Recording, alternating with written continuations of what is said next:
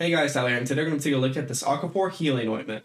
And as it's advertised, this is meant for dry, cracked, or irritated skin, and it's clinically proven to restore smooth and healthy skin.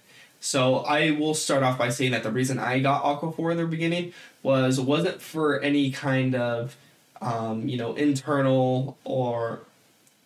So I'll go ahead and say that the reason I got Aquaphor itself was not for, keeping my skin a bit more healthy or any of that stuff. It was more for the healing process of this current tattoo.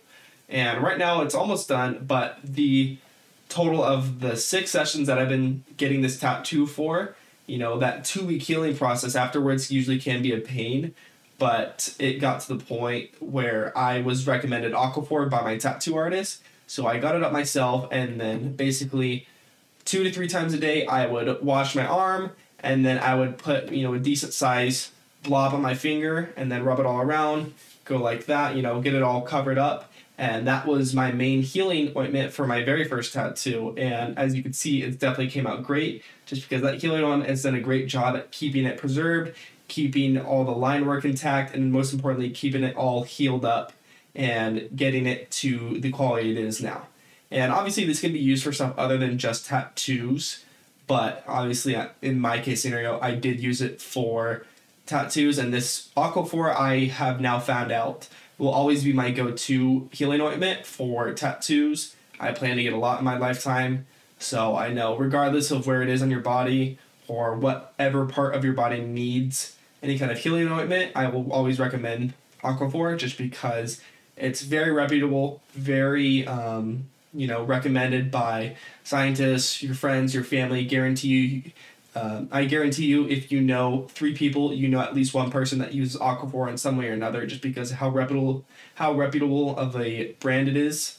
And it's reputable for a reason. It works perfectly as advertised, and it does everything it'll say it'll do plus more. So like I said, so this is the 7-ounce version. I wanted to go a bit of a bigger, size, just because if I'm going to have Aquaphor for the rest of my life, I might as well go bigger than go home.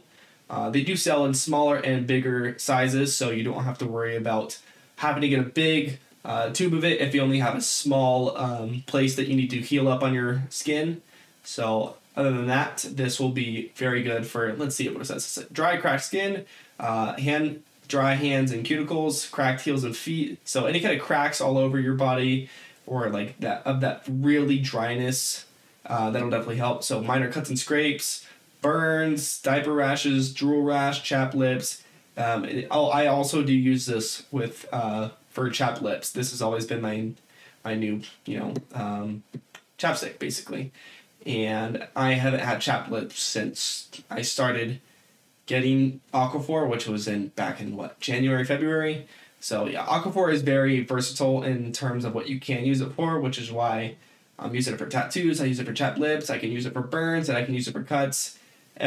My feet are pretty dried up and cracked, so knowing me, I'll probably end up using this once I'm done with this review.